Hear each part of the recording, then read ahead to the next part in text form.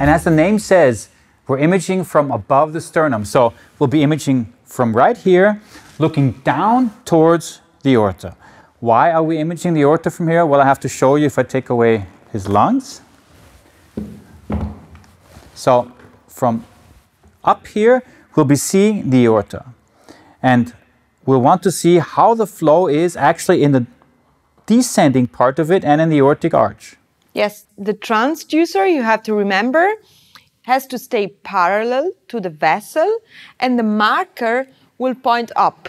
So this is about the orientation you have, because remember the ascending aorta goes to the right, and then it curves down and caudally to the left. So this is about the orientation you have to have. And if you look at the image that you get on your screen, you will get this.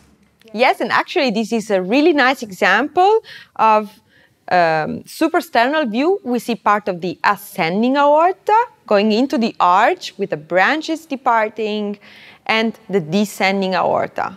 So the round structure in the middle is the right pulmonary artery, and when we move to color Doppler, we can see that we have an accelerating flow during systole, which is the blood which goes antegrade.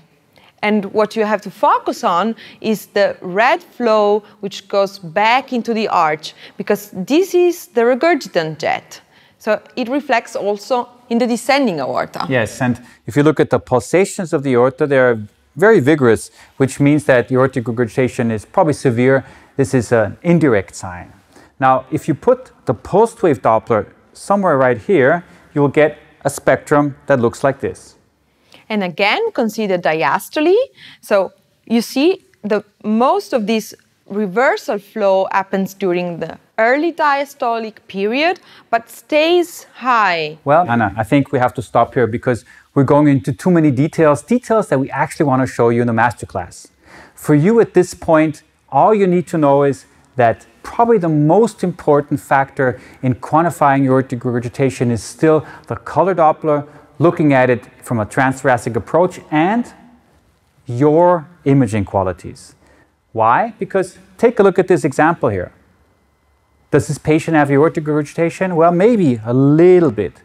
And see what happens if we move the transducer just slightly, a little bit to the right, and all of a sudden, this turns into this. So here, clearly you can see aortic regurgitation. So at this point, I think it's very important that you learn how to image and that you practice as much as possible.